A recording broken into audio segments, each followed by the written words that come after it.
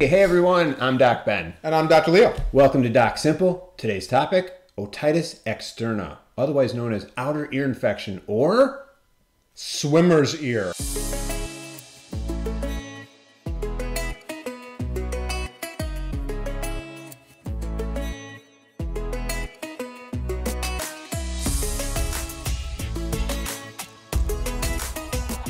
Okay, first section, symptoms of otitis externa. Right, so the symptoms tend to be drainage out of the ear, pain in the ear, and when we say in the ear for this, we're referring to either the outside portion called the helix, or the little knob right over here, the bump, the appendage over here, yeah, called the tragus. Yeah, both of those could be tender. You could be draining outside the ear, and you can have some muffled hearing. The problem with this particular condition is that not only are you draining, but you have an inflamed canal.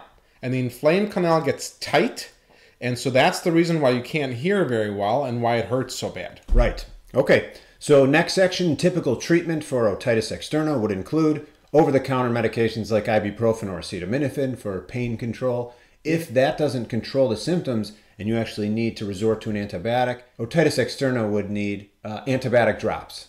Usually with a bit of steroid, because again, the issue is the swelling in the inner canal. So some steroid and some antibiotic drops. We don't use oral antibiotics or treatments for this condition. We use drops for this condition. Okay, so our next section, who to call, where to go. You may call your primary care doctor, and alternatively, you could use an urgent care.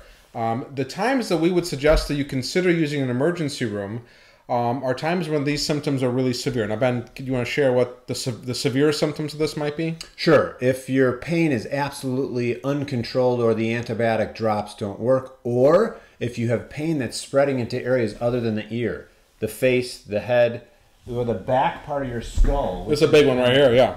Kind of this little bumpy part, this bony thing. Yeah, it's not normally this prominent in normal people. Thank you. Yeah.